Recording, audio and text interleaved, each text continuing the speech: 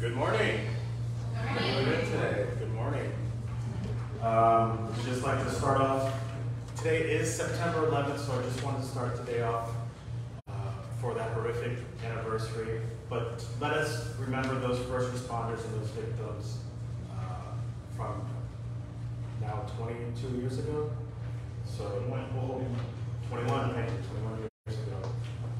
So we'll have prayers for 9/11. Chancel flowers today are brought to us by the Casadilla family for Andrew's birthday.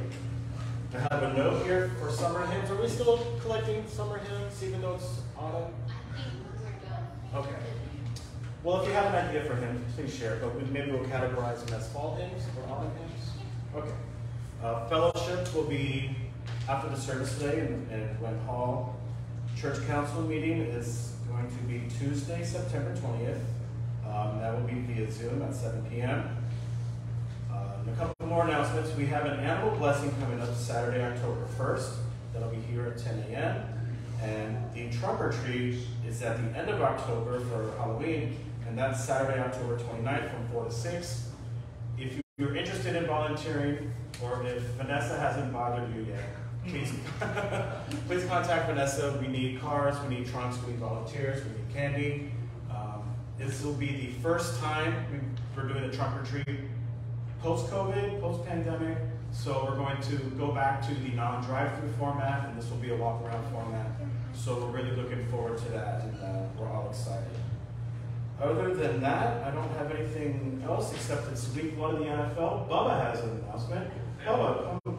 We got to go back to that NFL. Okay. I'm interested in that.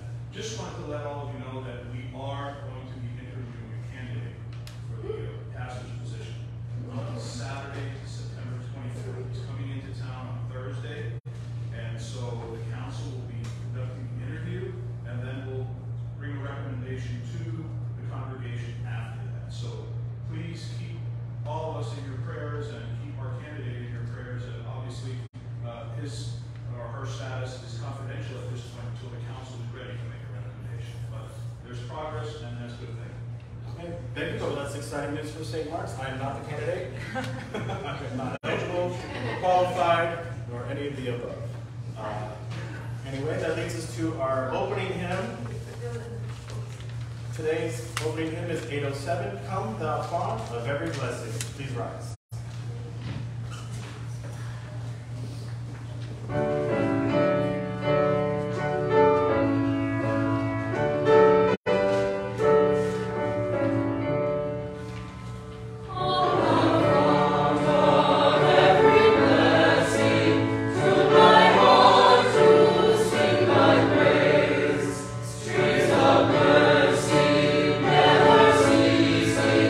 All for souls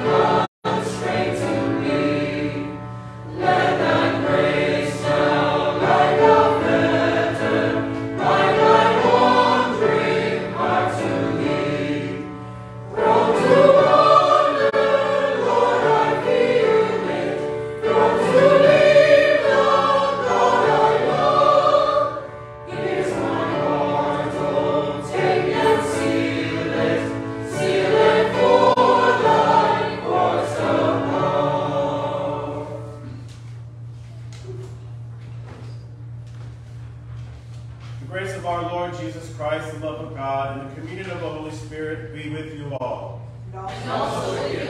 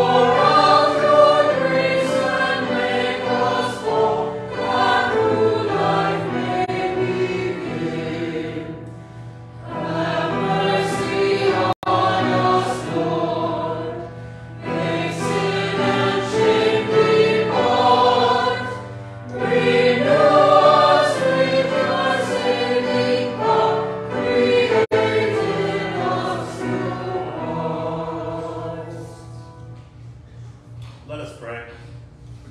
Direct us, O Lord God, in all your doings with your continual help, that in all our works, begun, continued, and ended in you, we may glorify your holy name, and finally, by your mercy, bring us to everlasting life through Jesus Christ, our Savior and Lord. Amen.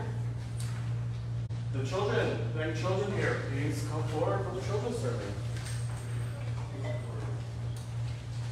All right, we have Teddy and Sunny. Do we have a couple more children here today?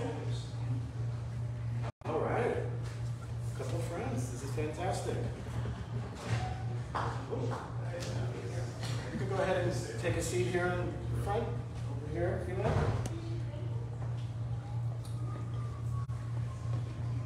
Any of you familiar with the term rubbernecking? Do you know what to rubberneck? You know what that is? You probably don't know the word, but you've probably done it. Okay? So rubbernecking is when you're driving with mom or daddy in the car, and there's a little accident, a little fender bender, and the people are outside taking pictures of their cars, where there might be an ambulance or a police officer there, right? And you do this. You're looking at the cars, and you're not looking where you're going. You're sort of moving your neck around, right? Right? That's a rubberneck. Bingo. Now, in the first reading that Maria's going to read after you girls and your boy, after you kids go to Sunday school, there's a first reading about stiff necks. Now, what if you had a stiff neck and you drove by? Maybe someone had to push their car because they ran out of gas. And you didn't see them, and you just ignored them, and you just were like that. You're the opposite of a rubberneck. That is a stiff neck, right? Which one's better? Is it better to be a rubberneck, or is it better to be a stiff neck? Stiff neck. Stiff neck, stiff neck. Anyone say rubberneck? What's so good about being a stiff neck? It's hard. Sometimes we don't have the right answer. Sometimes it's case by case. Sometimes it just depends. What if you're in a hurry and you don't want to turn and look at the accident? What if you've got somewhere to go, there's a family emergency and someone has run out of gas and you can't help them?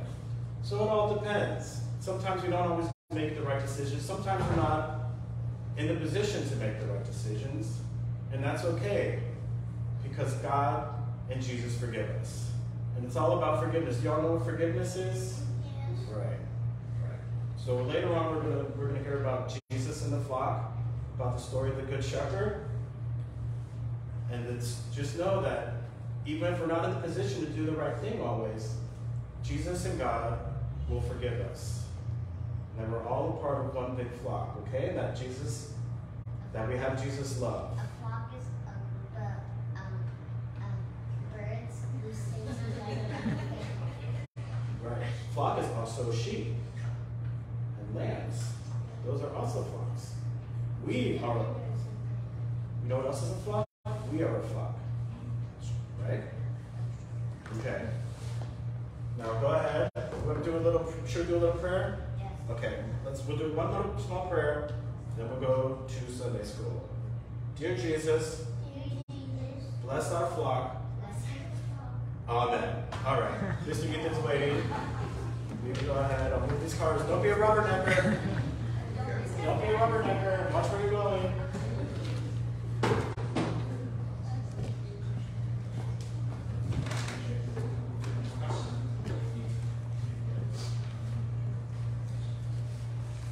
Okay. So our first reading is a reading from Exodus, the 32nd chapter. The Lord said to Moses, "Go down at once.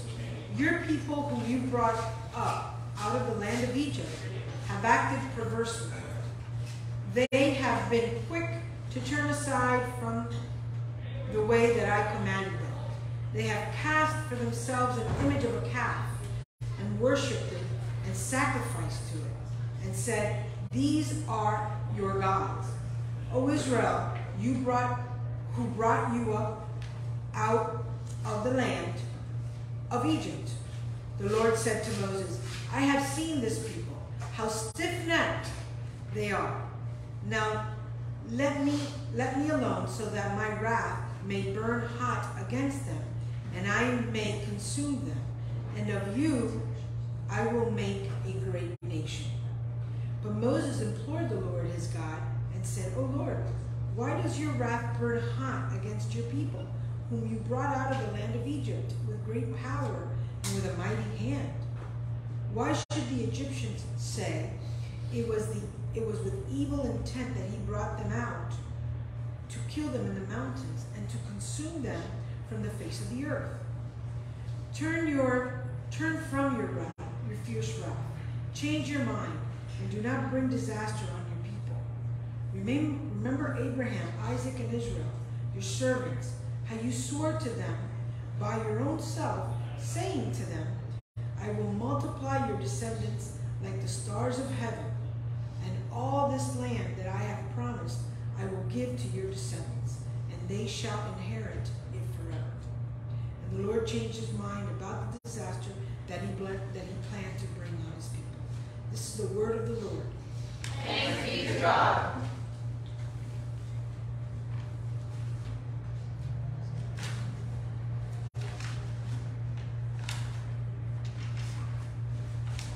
There's a song. Okay, I'm sorry. "Have mercy on me, O God, according to your steadfast love. In your great compassion, blot out my offenses. Wash me through and through from my wickedness, and cleanse me from my sins. For I know my offenses, and my sin is ever before me. Against you only have I sinned, and done what is evil in your sight. So you are justified when you speak, and right in your judgment. Indeed, I was born, steeped in wickedness, a sinner from my mother's womb. Indeed, you delight in truth deep within me, and who have me no wisdom deep within. Remove my sins with hyssop, and I shall be clean. Wash me, and I shall be purer than snow. Let me hear joy and gladness, that the body you have broken may rejoice. Hide your face from my sins, and blot out all my wickedness. Create in me a clean heart, O God, and renew a right spirit within me. A second reading from 1 Timothy, the first chapter.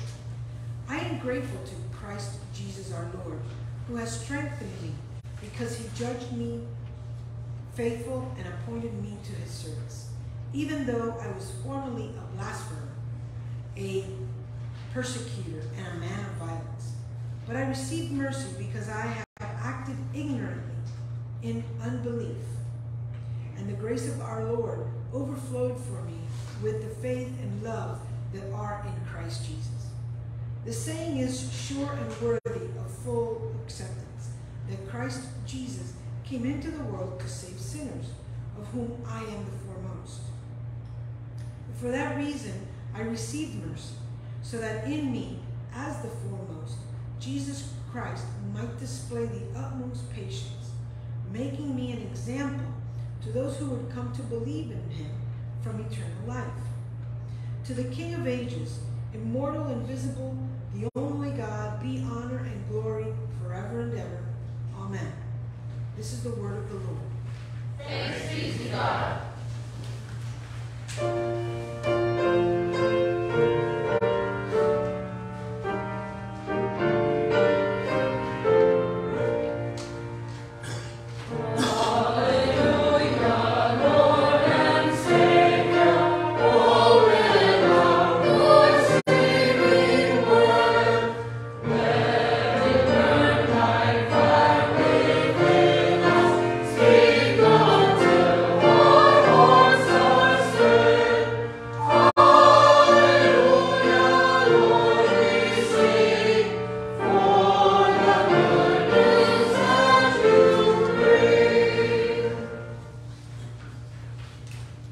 The Holy Gospel according to Luke, the 15th chapter.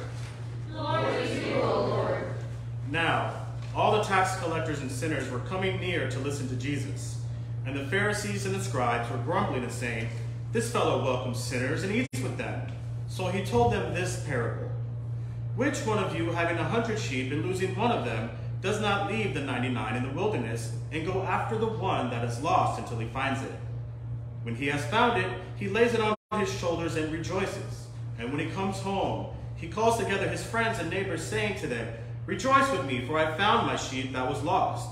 Just so I tell you, there will be more joy in heaven over one sinner who repents than over 99 righteous persons who need no repentance. Or what woman, having 10 silver coins, if she loses one of them, does not light a lamp, sweep the house, and search carefully until she finds it? When she has found it, she calls together her friends and neighbors, saying, 'Rejoice with me, for I have found the coin that I had lost.' Just so I tell you, there is joy in the presence of the angels of God over one sinner who repents." The Gospel of the Lord. Praise to you, O Christ. The lost sheep and the found coin. I've seen a number of lost and found boxes in my day, but I've never seen one with sheep in it. I've seen jackets, watches, cards, toys, etc., sure. But never sheep. Never a coin either. Or any money at all, coins or otherwise. Money never makes its way to the lost and found, does it? Because found money is made money, right? I just found $5. I just made $5. In financing, that's called earned income or accounts receivable. It's not just dollars. We've been picking up pennies off the ground since we were children. Some of us were even picking up pennies before we could walk, and unfortunately putting them in our mouths. But now, some folks never really grow out of seeing a penny and picking it up. I got a story. One day, a young boy named Charlie tried to pick up a quarter he saw at the park. Someone had super glued this quarter to the sidewalk, and Charlie was embarrassed. Of course, Charlie didn't know it was super glued to the sidewalk, but the person did. And well, Charlie was humiliated, and in that humiliation, he sought vengeance.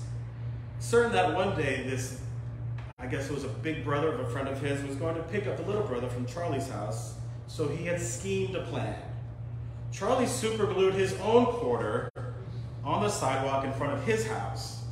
But lo and behold, that day would never come, because only days later, his parents were hosting a church get-together at their house.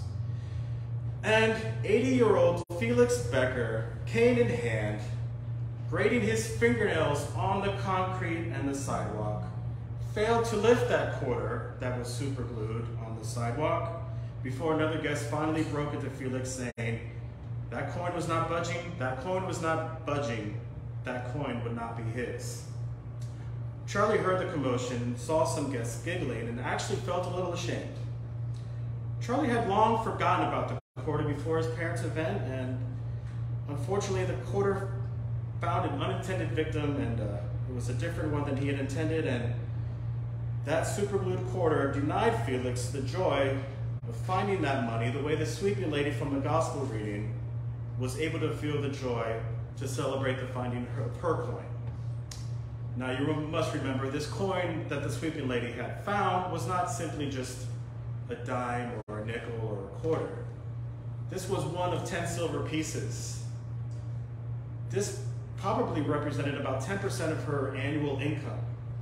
Now, say you're milling around the house and you happen to misplace 10% of your annual income, whether it be $5,000, $10,000, $15,000.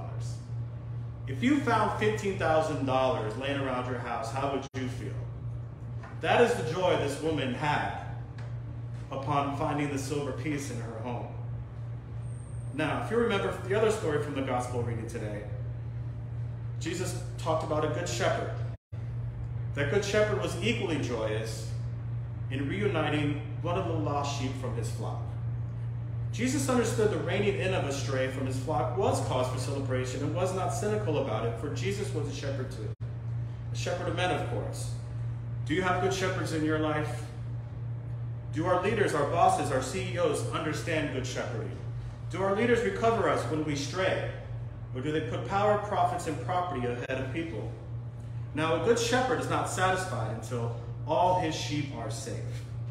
I know I am not perfect, but I know that the Lord is my shepherd, and I am fortunate to be in his flock with all of you. Have I strayed? Haven't we all? There's a wonderful story about Maya Angelou. She was an active member of Glide Memorial United Methodist Church in San Francisco before her death. She wrote that when she first came to San Francisco as a young woman, she became sophisticated. She said that was what you were supposed to do when you go to San Francisco. You became sophisticated. And for that reason, she said she became agnostic. She thought the two went together. She said that it wasn't that she stopped believing in God, just that God no longer frequented the neighborhood she frequented. She was taking voice lessons at the time. Her teacher gave her an exercise where she was to read out of some religious pamphlet. The reading ended with these words, "God loves me." She finished the reading, put the pamphlet down. The teacher said, "I want you to read that last sentence again." So she picked it up, read it again. This time somewhat sarcastically. Then put it down again. The teacher said, "Read it again." She read it again. Then she described what happened. After about the 7th repetition, I began to sense there might be some truth in this statement. God loves me. That there was a possibility that God really loves me. Maya Angelou, I suddenly began to cry at the grandness of it all. I knew if God loved me, I could do wonderful things. I could do great things. I could learn anything. I could achieve anything. For what could stand against me with God, since one person, any person with God, form a majority now. That was Maya Angelou's words. But I love the use of the word grandness there. I don't know if any of you have ever felt that before, but I love how revelatory she is about it, how awakened she becomes. Just like in today's Psalms, Psalm 52:10, "Create in me a clean heart, O God, and renew a right spirit within me." Maya's spirit was renewed.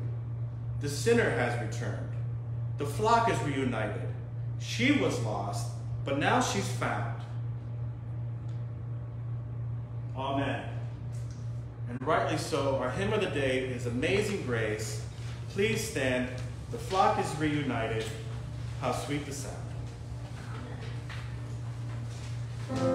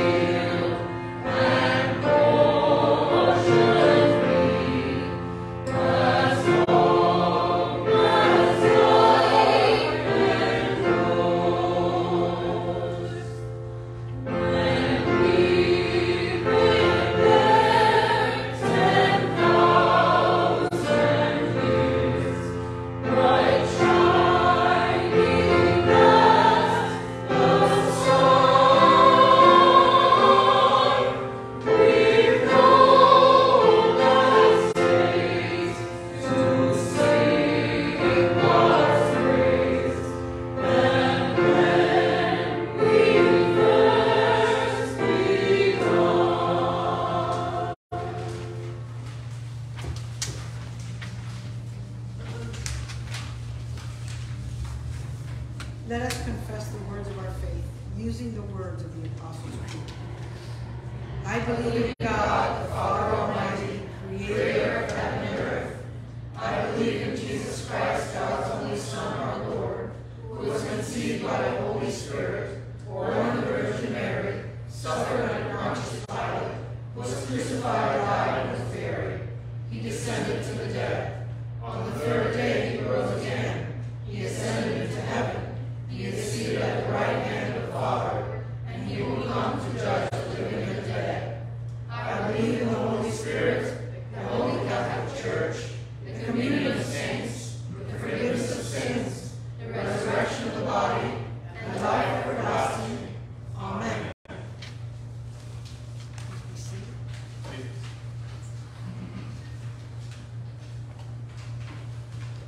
As scattered grains of wheat are gathered together into one bread, so let us gather our prayers for the church, those in need, and all of God's good creation.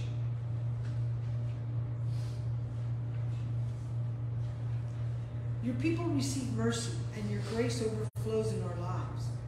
Fill your church with faith and love, and give understanding hearts to those who work to strengthen our ecumenical and interreligious commitments. God of grace, hear our prayer. Your creation groans as it suffers the impacts of pollution and lack of care. As the seasons change, renew in us the will to protect plants, animals, and habitats. Bless us with bountiful harvests that all may share. God of grace, hear our prayer. Your world is shattered, and the nations rage. Remember us in your mercy. Teach wisdom in our elected leaders so that we know peace in our world, peace in our homes, and peace in our hearts. God of grace, hear our prayer. Your children wander homeless, and the hungry cry for bread. Seek out those who are lost, or lonely, anxious, or depressed, or struggling with addiction or illness. Provide for those in any need, especially Robin, Dolly, Werner, Margarita, Juan Luis, Viviana, Callista, Gerardo, Darlene, Andres, Don, Barbara, Anna Maria, Ed, Ozzy, Earl, Carlos, Vaughn, Barnaby, Rita, Heidi, the Clancy family, Greg, Judy, Kimberly, Cynthia, Stephanie, Maria, Emilis, and Margaret, Nicholas, Ninoska, Andrew, Maury, Kirk.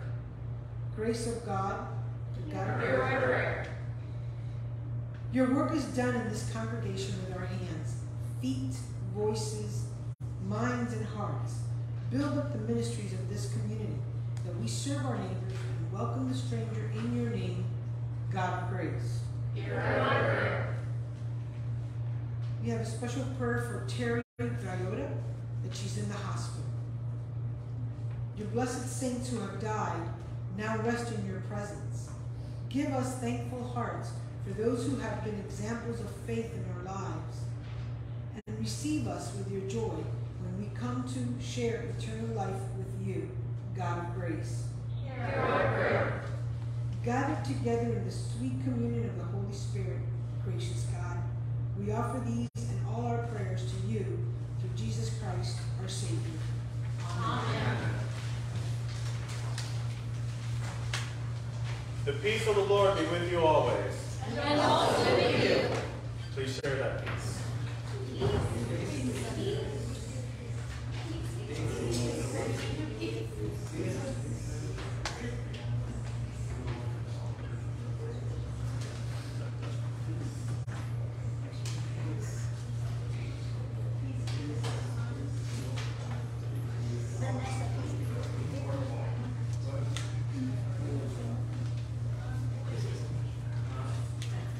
Please present your gifts, your tithes, and your offerings.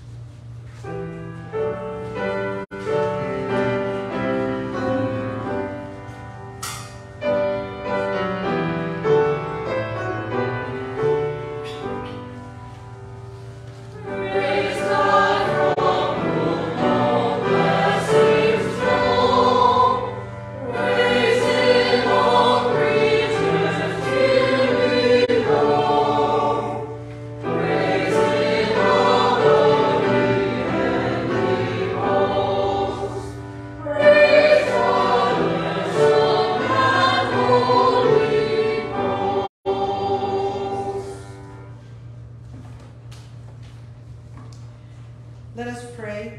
Gracious God, in your great love, you richly provide for our needs. Make of these gifts a banquet of blessing, and make us ready to share with all in need. Through Jesus Christ, who sets a table for all. Amen. Amen. Amen. The Lord remember us in your kingdom and teach us to pray. Our Father, who art in heaven, hallowed be thy name. Thy kingdom come, thy will be done, on earth as it is in heaven. Give us this day our daily bread, and forgive us our trespasses, as we forgive those who trespass against us. And lead us not into temptation, but deliver us from evil. For thine is the kingdom, the power, and the glory, forever and ever. Amen. God, who gives life to all things, frees us from despair, bless you with truth and peace. And may the Holy Trinity, one God, guide you always in faith, hope, and love. Amen. Amen. Our closing hymn today is hymn number 676, Lord, speak to us that we may speak. Please rise.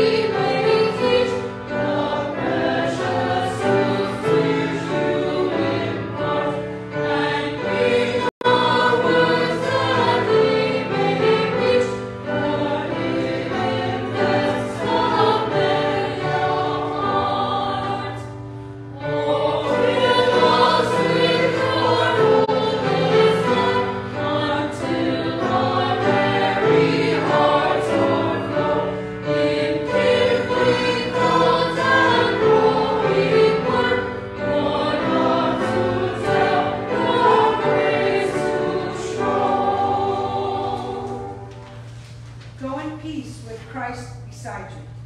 Thanks be to God.